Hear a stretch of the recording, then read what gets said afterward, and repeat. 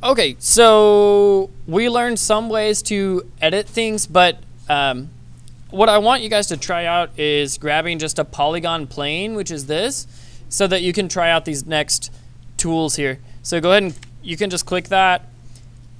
And I personally like to scale it up a little bit, so I'll hit the R key and grab the yellow block and scale it, the middle block there, scale it up.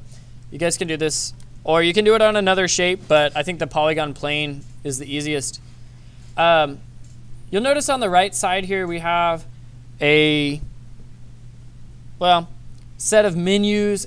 Yours might look like this, but there are tabs here, along here, and they're going to do different things as we use different tools. Okay, so right now it might say the channel box or layer editor, but we want to go to the tab that says modeling toolkit. Okay, what's up?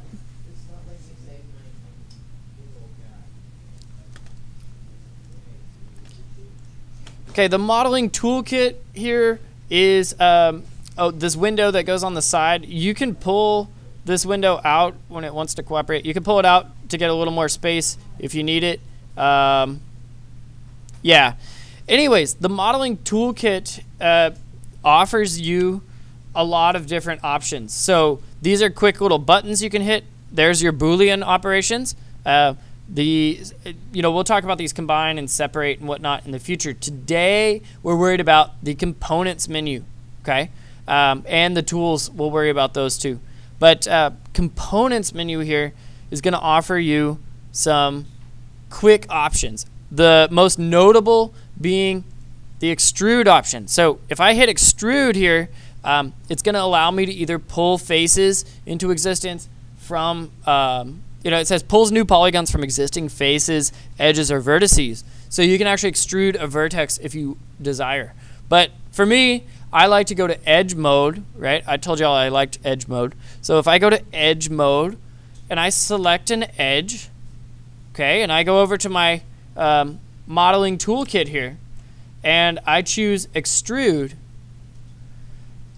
I get arrows that pop up on this edge. And if I pull on those arrows, I get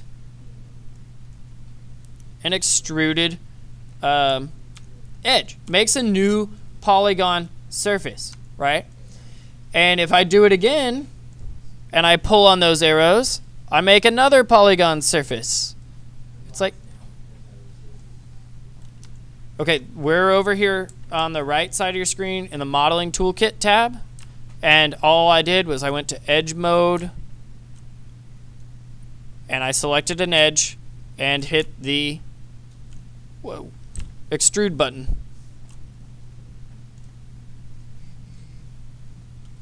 Okay, so we can make all kinds of cool stuff with that, right? You could double click on an edge to select the whole line and then extrude using that. So you could extrude like a whole wall out of one of those lines, right? The other really for today notable tool there is bridge. So you'll have to try extrude out to kind of figure it out, but bridge is also important. So when we're editing in here, let me see if I can delete edges if I so desire, right? But I can also go to face mode and I could delete faces if I desire. A little different than Fusion here on how it handles this kind of thing. Okay, so we could have holes in our mesh, right? Now, if we want to repair those holes, we're going to want to use the bridge command, right?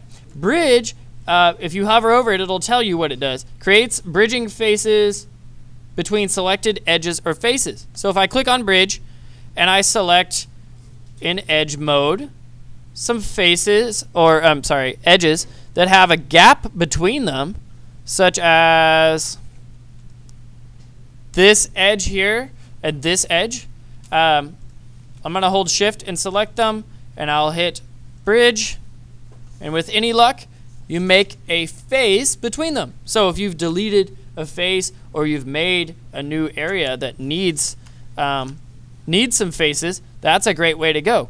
For example, if I were making something out of this area that I extruded earlier, in edge mode, I could click on that very topmost edge there, and I could also shift click, so holding shift in order to select multiple things at once.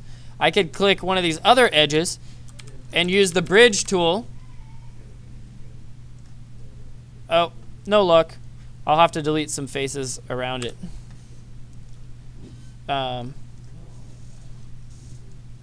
You'll have to choose faces that don't have edges that don't have two or more faces coming out. Anyways, if I select that edge and that edge, I can make a connection between them, right? It's vital to be able to bridge and to be able to extrude, okay? So you have to practice that for a little while. This will come into play when we're doing mesh editing, which will be the majority of what we do.